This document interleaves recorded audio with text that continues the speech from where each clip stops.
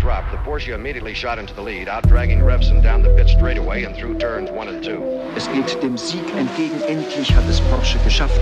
Zum ersten Mal Gesamtsieg in Le Mans. Und Chenonen ist inzwischen allein auf weiter Flur. Fährt präzise wie ein Uhrwerk seine Runden und gewinnt unangefochten. Pausen macht aus dem Deutschlanddebüt der Turbo Porsche noch einen verdienten Doppelsieg.